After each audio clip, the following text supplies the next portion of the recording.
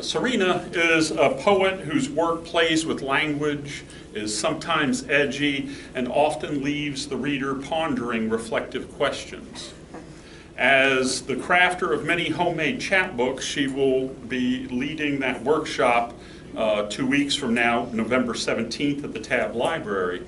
I once took Serena's chapbook class, and she helped me produce 2 of my own chapbooks. She even posed with me on the cover of this one, Sex Bomb. So with that image in mind, please welcome Serena.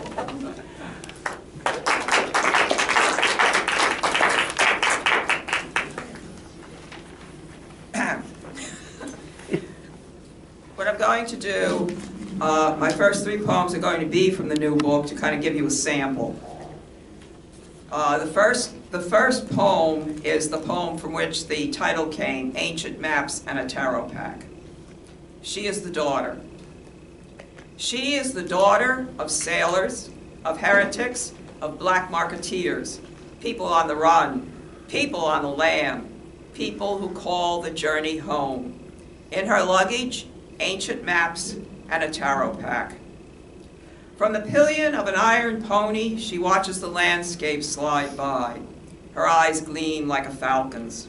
The road beneath her battered boots meanders and twists, but her heart is the crow that flies the miles straight. Her heart is the crystal that cracks in the moon's eclipse. Her heart is a cavern through which the winds cry. Her heart is not yours.